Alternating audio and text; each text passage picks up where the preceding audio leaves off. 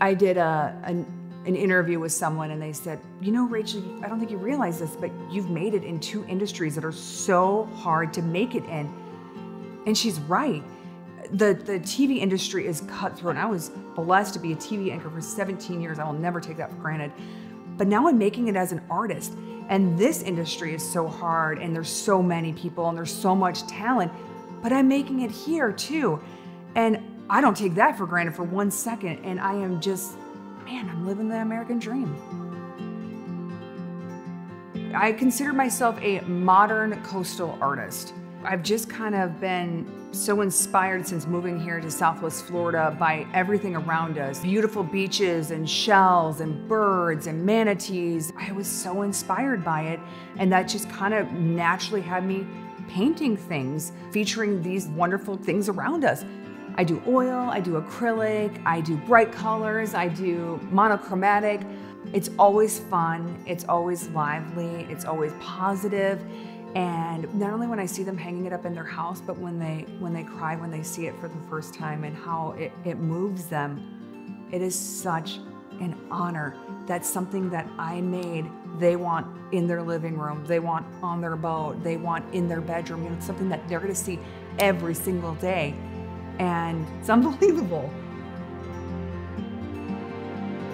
So I start off with this very modern flowing backdrop. Once I see that, and I got the colors right, or the flow is right, then I just look at it and I'll just think on it, and then I decide, you know, is it an underwater scene where I put seahorses or manatees or sea turtles, or is it a shoreline with little shorebirds like sandpipers? But it's really fun to just let what I created already be my inspiration for the finished piece. As a TV anchor, you get asked to MC a lot of events. And I always wanted to give back, but writing a check for every single event when you're doing 50 events is a lot. And I was doing an event for the Ronald McDonald House, and it was celebrity platter painting. And I painted a crab. And someone's like, wow, that's really good. I'm like, thank you. The next year, they did it again. I painted a conch shell. And someone sitting at the table said, hey, I have an upcoming event. Will you paint a painting for our event that we can auction off? And I said, sure. I did that. Another event saw it. I did one for their event. And pretty soon when I ended up seeing events, they were just asking me to create art for them. Well, then people weren't winning the bid on the item, and they started coming to me and saying, well, can I buy a piece? And within a year, I was quitting my job as a TV anchor, something that I've been doing for 17 years. And now I'm a full-time artist. I think my life experiences all before this, you know, being in TV journalism for 19 years, being a marathon runner, raising 4 children, small children right now, has all set me up to be a successful artist, and why I think my art business took off so quickly. All of that put together makes me so that I can put in long hours in the studio and create and be creative, because that's the time I have right now and I need to get it done. And I don't think it stifles my creativity, it just lets me be so focused.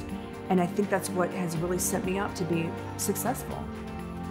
In my whole life, I've never articulated my goals and dreams because I was so afraid of what other people would think of me. So afraid of people that say like, wow, who does she think she is? Or, well, she's not that good. But you know what? I am getting all those thoughts out and I'm dreaming big. I want to be in stores. I want to be where you pick up a note card and it's my art on it. You pick up stationery, you pick up a bedspread, you curtains, clothing, hats, prints, original art, of course, still.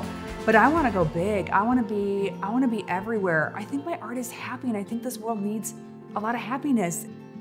I encourage you watching, whoever you are, you know, join me on my journey. I want you to follow me on social media, follow me wherever, encourage me when you can, because I'm probably gonna need it along the way. And you know, be part of my story. I'm just kind of starting out on this art journey, and you can be part of it.